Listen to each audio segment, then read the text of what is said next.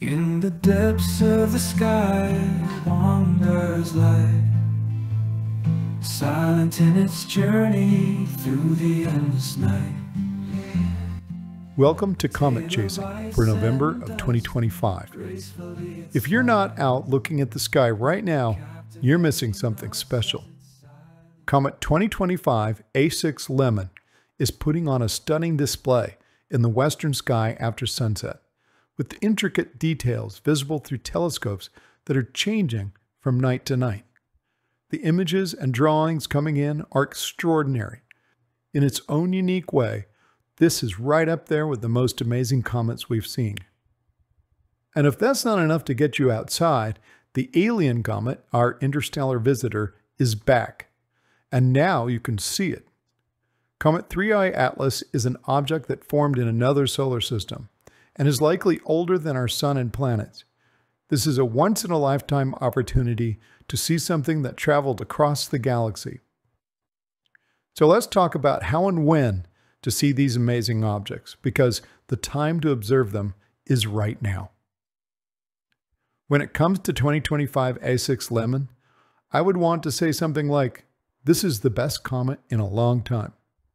But given the amazing comets that have passed through the inner solar system in just the last few years, that's a difficult case to make. It's easy to point to another comet and say, that one's better because...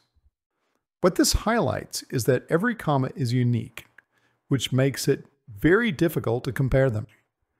It really is like picking your favorite child. Looking back in my lifetime, Yakutaki was memorable because it was huge and fast-moving and it passed near the Earth.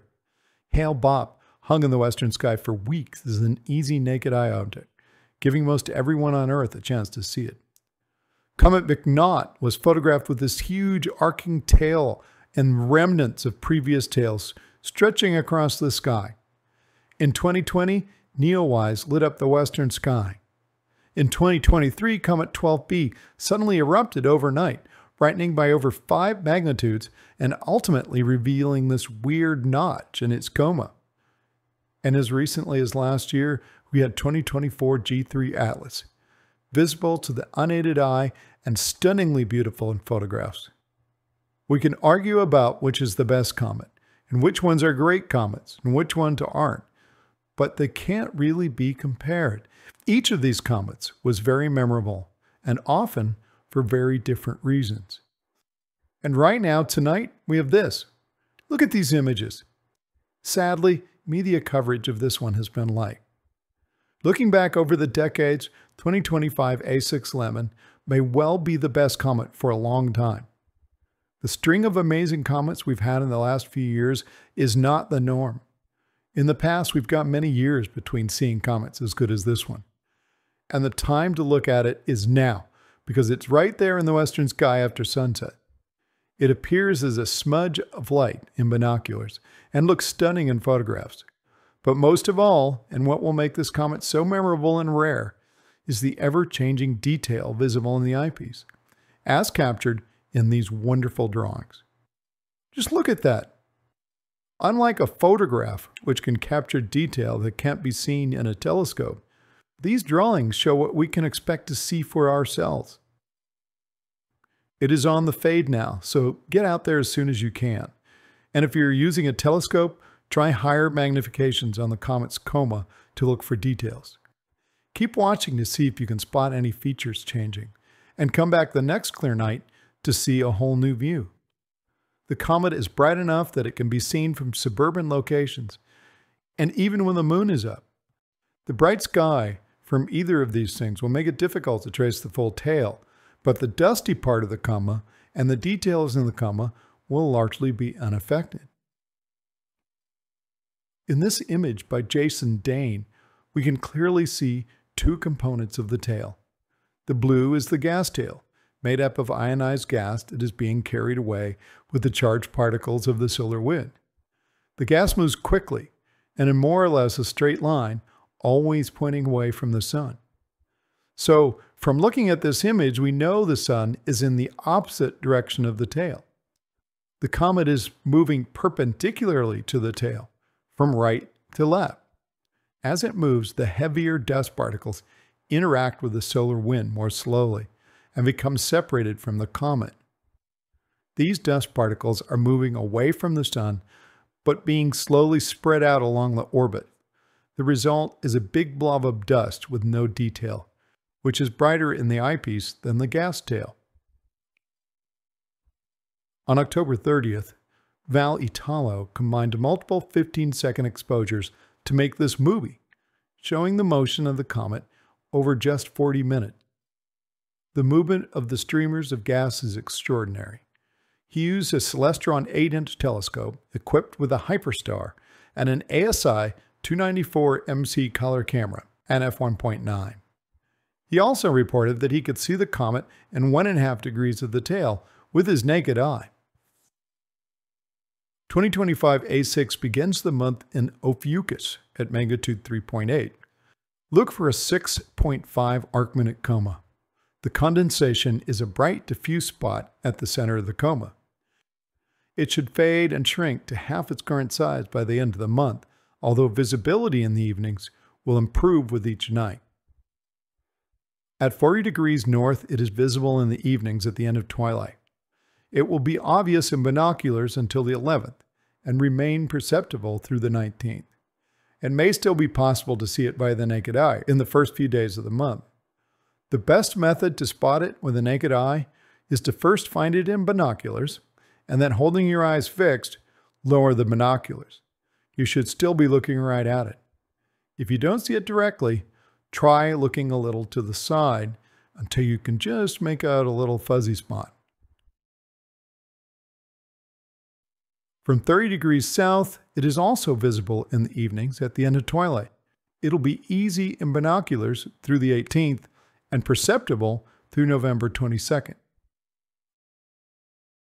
And well, as if that isn't enough, this month also heralds the return of the alien comet, 3I Atlas, which has been hiding from us in the glare of the sun. We had thought it might only be visible in larger telescopes, but it brightened just before it was lost, and now we are predicting visibility in small telescopes. Some observations were recently reported by satellites designed to observe the vicinity of the sun, and the first ground-based observations have also come in. These are all consistent with the brightening we saw in September, so we can be pretty confident about our predictions unless something dramatically changes. 3I Atlas is a morning comet. Okay, hold on. We think this is worth getting up early to see with our own eyes. It's a visitor that formed in another solar system and likely much older than our sun and planets.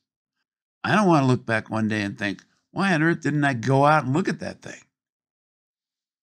3I will be generally visible in small telescopes at a dark site, or a 12.5-inch or 32-centimeter telescope under a country sky. So those with small scopes, you may need to make a bit of a drive out of town to see it. It begins the month in Virgo at magnitude 10.9. Look for 1.5 arc-minute coma with a diffuse condensation at the center. It should fade by about 0.8 magnitude by the end of the month. From 40 degrees north, it'll be best starting on the morning of November 12th through the end of the month, although it may be glimpsed before then. As we mentioned, a dark location will be required to see it in telescopes smaller than 12.5 inches. From 30 degrees south, it will also be observable, but more difficult. Both a dark site and at least a 12.5-inch, 32-centimeter telescope will be required to easily spot it. If you are experienced, have good charts, a very dark site with some elevation, it may be possible to spot in small telescopes after the 13th. I'm going after it in my 8-inch outreach telescope, and here is the chart that I prepared for the morning of November 26. This morning may offer the easiest opportunity to track it down because it will lie on a straight line from this bright pair of naked eye stars, Eta and 13 Ver. Now, I don't usually use this channel to directly promote my SkyTool software, but having a chart like this, which uses calculations to determine what you can see from your location and in your telescope with the correct magnitude limit and orientation, That makes it a lot easier to find difficult targets, even if you have a telescope that points close to the right spot in the sky automatically. However you do it, get up, get some coffee, and get out there. You may never get a chance to see an interstellar visitor again. For those interested in what we've learned about this comet from our instruments, where it likely formed, and when, we have a video that follows the journey of 3i from birth, in story form as told by the comet itself. The short story is immediately followed by a discussion about how we know the basis for the story. You may be surprised to find that much of the actual science is going unreported, lost in the noise, and you know who I mean. But there's more. Right. Let's not forget that there are more comets to look at this month. Our next is 2025 R2 SWAN. This poor comet has been overshadowed by both 3i Atlas and 2025 A6. But it's out there waiting for you to have a look. 2025 R2 SWAN is an evening comet visible in binoculars from a dark site, or small telescopes from a suburban or country location. This comet begins the month in Aquarius at magnitude 7.3. Look for a 6 arc-minute coma with the center much brighter than the edges, though still diffuse. A short 17 arc-minute tail may be visible, but it's more likely you will see a small round fuzzball. It should fade rapidly, moving into Pisces by month's end. So if you haven't spotted it yet, time is running out. Add this one to your observing list after you go out to see 2025 A6. This comet is visible higher in the sky after twilight, so we can take advantage of a dark sky, perhaps around 7 p.m. local standard time. From a dark site at 40 degrees north, it'll be perceptible in binoculars on November 2nd, and after that, from the 6th through the 20th. You might still glimpse it from suburban skies if you have clear weather and experience. In that case, it'll be difficult to spot from suburban skies and then challenging starting on November 13th. From 30 degrees south, it'll be perceptible in binoculars from a dark site through the 20th. Lastly, we'll add an honorable mention for 24P Schaumasse. This is a morning comet visible in an 8-inch or 20-centimeter telescope at a dark site, or a 14-inch, 36-centimeter telescope under a country sky. It begins the month in Cancer at magnitude 15.1. Look for a 1 arc-minute coma with a diffuse condensation at the center. It should brighten rapidly, moving into Leo by month's end. From 40 degrees north at a dark site, it'll be visible in an 8-inch telescope, rising with Leo. Here's the thing. While it will be technically at its best before dawn, when highest in the sky, it will be observable after midnight. It is best to look for it late in the month, starting on the 23rd or 24th. It will also be visible from 30 degrees south, but harder to spot. And it is best to wait until November 26th, 27th. Well, that's it for November. It's a busy month with some amazing comet observing. Here's hoping your skies are clear.